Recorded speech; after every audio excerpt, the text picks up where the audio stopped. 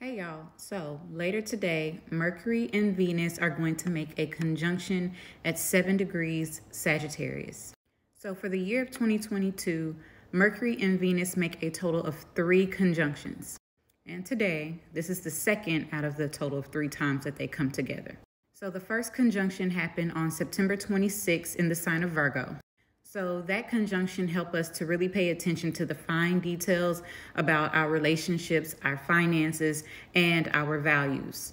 And so this time around, they are making a conjunction in Sagittarius. So this is inviting us to get a higher perspective about those same Venus-ruled themes. So Mercury is all about communicating. It's about our ideas and also how we relate to not only one another, but everything within our immediate environments. So today we might have some conversations about our relationships that give us a higher perspective, give us a new outlook of things.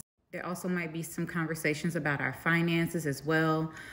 This is a wonderful time to have those connections so we can resolve any issues that may be present.